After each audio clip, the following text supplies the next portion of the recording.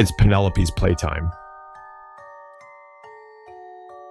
In the quaint town of Willow's End, nestled between rolling hills and whispering forests, there existed a peculiar toy shop known as Marionette's Keep. Its shelves were adorned with an array of intricately crafted toys, each bearing the mark of the shop's reclusive owner, Mr. Hargrove. Among these creations, one doll stood out, a porcelain figure named Penelope, with lifelike blue eyes and hair spun from golden thread. She was a masterpiece, the crown jewel of Mr. Hargrove's collection. Lily, a young girl with an affinity for the whimsical, was drawn to Penelope from the moment she spotted her in the shop's dusty window.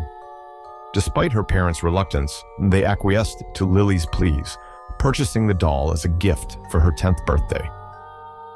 Penelope quickly became Lily's constant companion, the two inseparable. But as days passed, Lily's parents noticed a change in their daughter.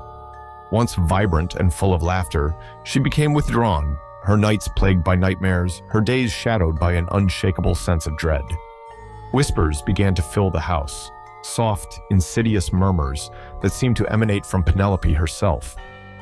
Lily's parents dismissed these as products of an overactive imagination, but the truth was far more sinister.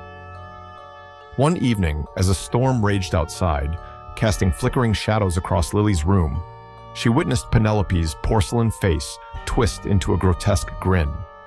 The doll's eyes, once lifeless, glowed with a malevolent light.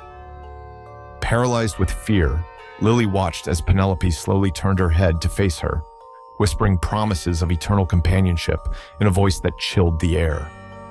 Frightened beyond belief, Lily tried to rid herself of Penelope, but the doll always returned, appearing in places no one had left her, her presence an omnipresent threat. Lily's pleas for help were met with skepticism, her parents unable to see the malevolence that lurked beneath Penelope's painted facade. Determined to uncover the truth, Lily began to investigate the origins of Penelope, her search leading her back to Marionette's Keep. The toy shop, once bustling with life, now stood silent, its windows dark, the door locked.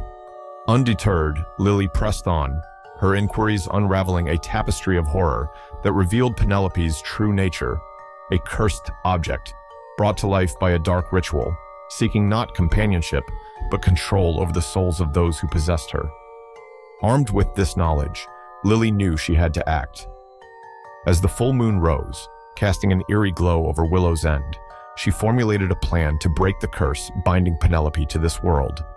But as she prepared to confront the doll, Penelope's whispers grew into screams, the house shaking with the force of her rage. The line between hunter and hunted blurred as Lily faced the doll's wrath, the outcome of their confrontation hanging in the balance. The darkness in Penelope's eyes promised a battle, not just for Lily's soul, but for the very essence of Willow's End.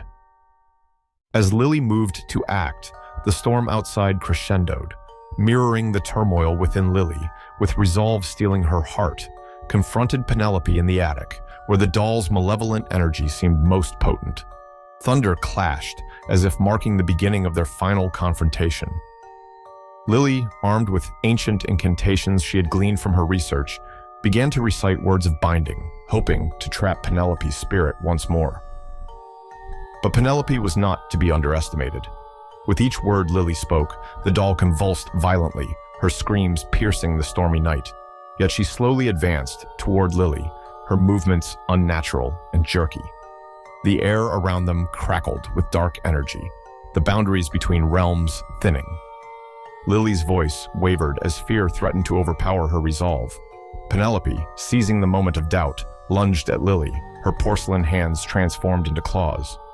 Lily tried to defend herself to finish the incantation, but Penelope was relentless.